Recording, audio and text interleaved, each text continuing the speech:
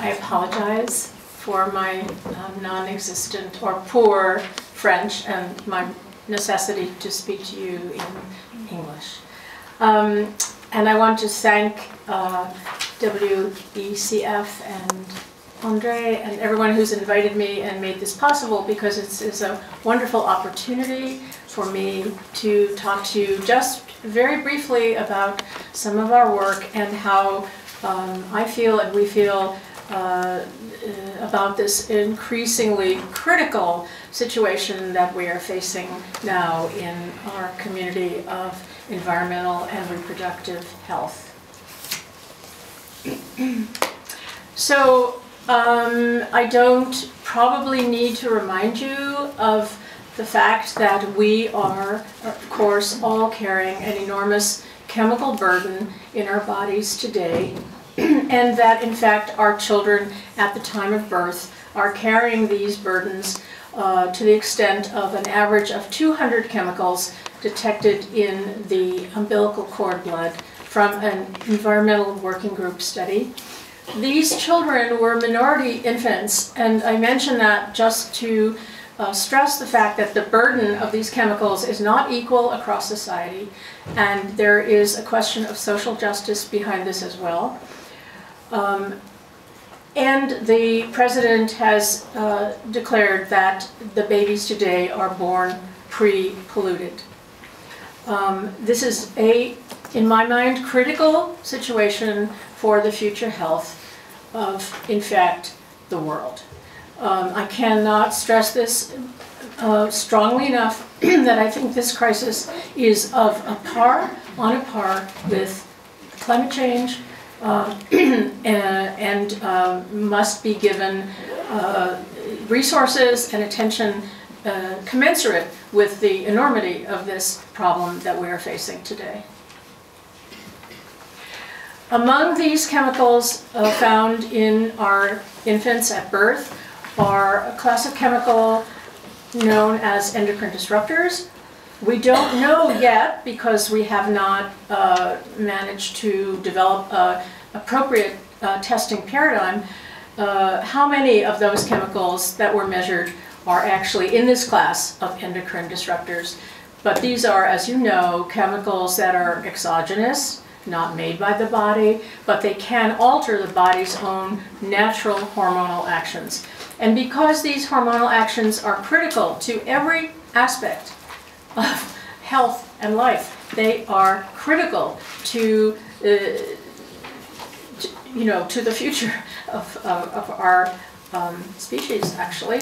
And so it is imperative that these not be in the bodies of mothers and fathers who are producing our next generation. There are many of these, of course, and exposure routes are varied. You get these chemicals from every possible means: through our skin, through our breath, through our food, through our water. And of course we know now that anything to which the mother is exposed, the fetus is also exposed, with some exceptions. But that is our default assumption, and it's largely been borne out. So critics say, yes, of course, there are these chemicals, but they are at so small levels that they cannot possibly do harm to the human body. And so I want to take a minute or two to talk to you about this picture, which I think is beautiful. It's a picture of rodent pups that are developing in the uterine horn of a mother. And you will see that each of those pups is in close proximity to its neighbors. And this is important because the pup will receive hormones from the mother and from his or her own endogenous system, but also from his neighbor or her neighbor. And you can imagine that the amount of hormone that is transferred from one pup to the other is extremely small. And but it can, a male between two females will get about 1/3 less testosterone than he would have had had he been between two males. Now, how much is this? This is about 1 part per trillion, or about a drop in an Olympic-sized swimming pool. Okay? This is a very low dose. I cannot emphasize that strongly enough. This is a very low dose. And yet it has profound effects on the developing animal, including changes in the size of the genitals and the brain of this animal, so that you can measurably predict on the size of what we're calling the anogenital distance, as what the position was of this animal. So you can measure the anogenital distance after birth and say, was this male between two females or between two males? That's how important this 1 drop in an Olympic-sized swimming pool is. What about the human? First of all, I want to say that I think that the animal data and the human data are both essential for our progress in this field. They support each other, and they are very largely consistent with each other, and without one we cannot make conclusions about the other in terms of human health. So I have only limited time. I'm going to focus primarily, briefly, on one class of chemicals that I have been particularly working in, and that is the phthalates.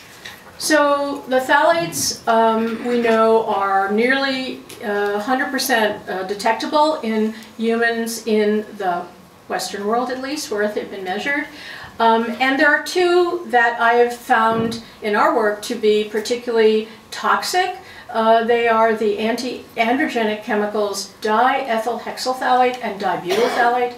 And these were studied first in a large number, probably over 100 animal studies that showed their reproductive toxicity. These chemicals produce in the human body metabolites, urinary metabolites, with a lot of alphabet soup labels. And there are 4 of the metabolites of DEHP here, and there are more. This is a large molecule.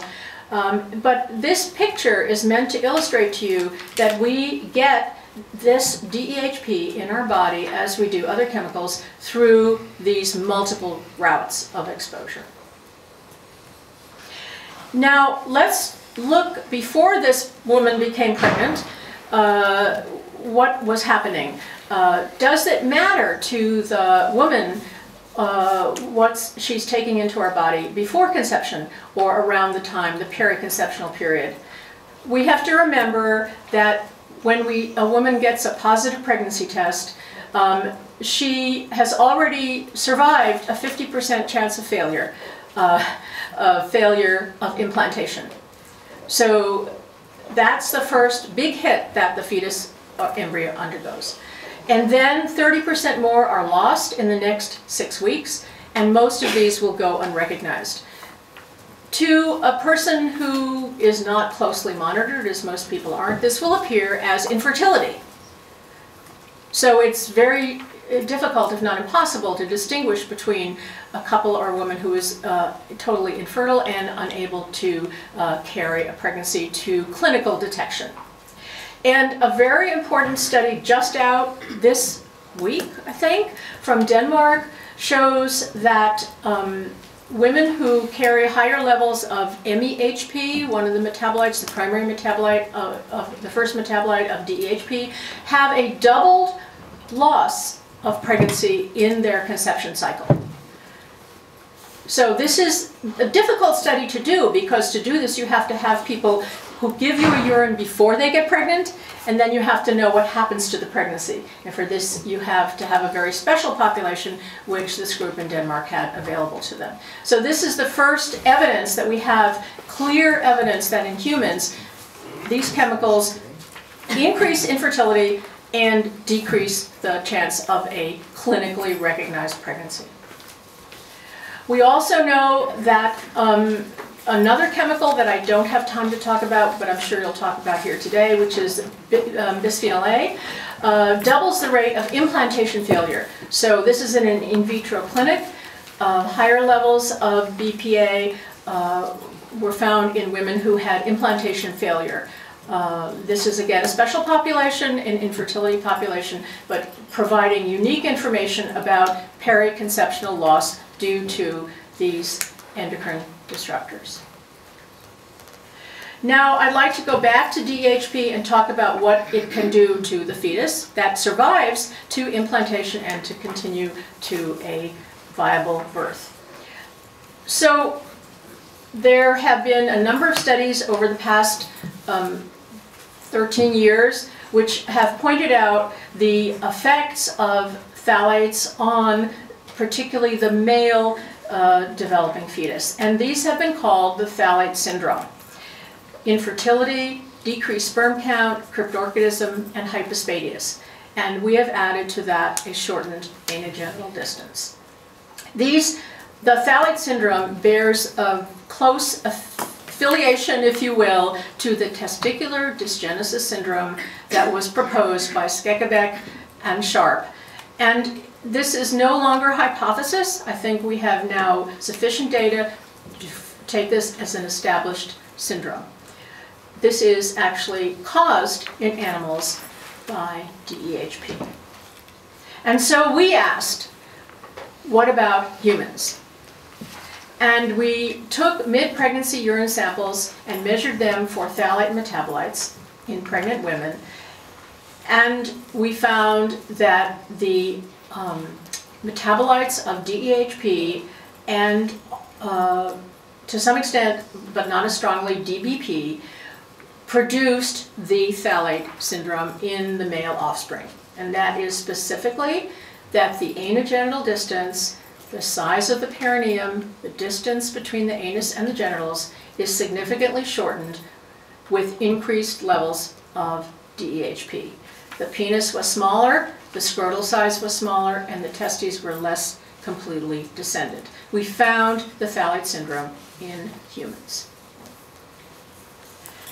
And this, therefore, is identifying one cause, certainly not the only cause, of the testicular dysgenesis syndrome. So, specifically, let's take one metabolite of DEHP, and that is MEHHP, just for example. And just to give you a number for this, if the mother had levels of MEHHP in the upper quartile, this is not very high. This is what 25% of people in the United States have in their bodies today. Then the mother was 13 times as likely to have a boy with a shortened anogenital distance compared to a mother who had MEHHP in the lowest quartile. So this is a very big number for epidemiology, 13 times. It is based on, a relatively small sample. We are replicating that, but it is certainly suggestive of a very strong association. Oh, 1 minute? Oh my gosh. That's 2. Okay. I want to tell you that shortened anogenital distance does matter. It matters in adults, it matters in rodents. In humans, we find that boys, young men who have a shortened anogenital distance have a lower sperm count. Other studies have found that they are more likely to be infertile, have reduced testosterone, and in children it is associated with hypospadias. So shortened anogenital distance is actually a very good marker of this TDS. I don't have time to to tell you very much about behavior. Huh? You can. Yeah, okay. But to tell you that phthalates also affect the brain. The brain is the largest sex organ in the body. And anything, it's dependent on testosterone, as are the genitals. And we have a series of studies now showing that phthalates affect behavior, and our study in particular showing that boys with higher levels of these DEHP metabolites and DBP metabolites are less likely to play in a male typical manner. This using a test that's been standardized in a number of environmental and clinical settings. So what about these phthalates that are getting into the mother? How do people protect themselves? That's an important part of the conversation here. This woman is trying, but she cannot protect herself. She cannot protect herself because the information is not available to her. She cannot do much to make sure that, for example, DHP is kept out of her body. And why is that? Because food is the primary source of DEHP. And this is a very quick, very beautiful study out of Germany which shows that if you take some volunteers, you measure these metabolites and then you put them on a fast and they take no food in, only water, you see that they have no DEHP in their bodies. They have changed nothing else. And there are a couple of other studies that support this. So we cannot remove these chemicals from our bodies as long as manufacturers are including phthalates in the production and packaging and processing of these foods.